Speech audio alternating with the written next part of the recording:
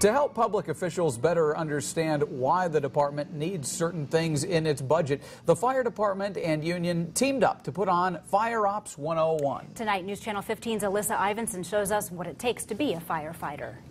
This is the third time for Fire Ops with the Fort Wayne Fire Department. I went through the very first one 7 years ago, but this time the events were much different and more difficult, and we really got to experience how hard it can be to be a firefighter.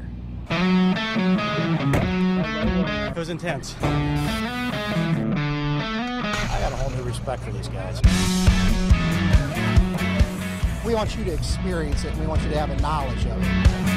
Fire Ops 101, an intense day, putting members of the media, elected officials, and community leaders through a day in the life of a firefighter.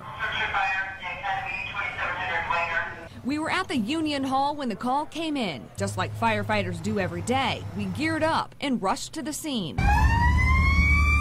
Our destination, the department's training facility. 18 of us rotated through 6 different events. First up for me was learning about the ladder truck. One of the biggest keys here is getting this ladder placed in the right place the first time. We then climbed up the 110-foot ladder. My helmet cam shows the journey. The key is to just focus on the rungs. At the top, we had to climb down another ladder to get to the roof. Then we rode in the bucket back down to the ground. Part of this exercise is to show how the ladder truck can go straight out too, not just up. That can be helpful in a variety of different types of rescues and fire and non-fire situations. Last year, the Fort Wayne Fire Department made nearly 30,000 runs. Around 30% were for rescue or medical calls. This is a daily routine for us. Every day we make automobile accidents around the city. That's why the next evolution was extrication. Vital that we work together as a team. The task, stabilize the vehicle. Use very heavy, very powerful tools to pry off the door. Primary focus is always patient. Always, always, always patient. And rescue the driver. I want to give people the feeling of what it felt like to actually take a patient out of a vehicle, put them on a long spine board. We're responsible for moving medical equipment along with that.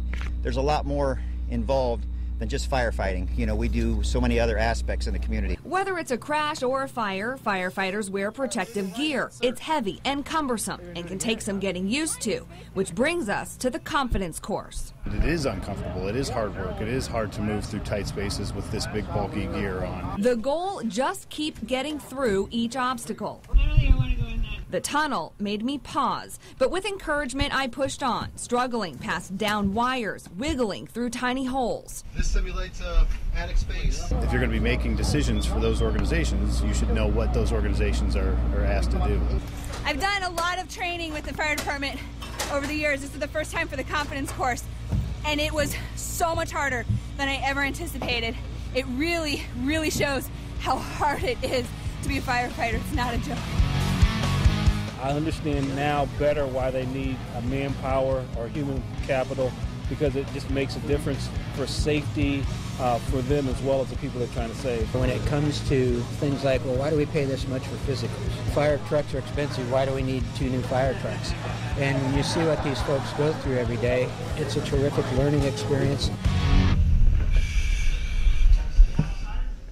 And tomorrow, Alyssa continues her fire ops experience as she goes into a simulated structure fire and rescues a victim. Plus, see firsthand why smoke detectors are so important as we take our cameras into the flashover chamber. Don't miss part 2 tomorrow at 6.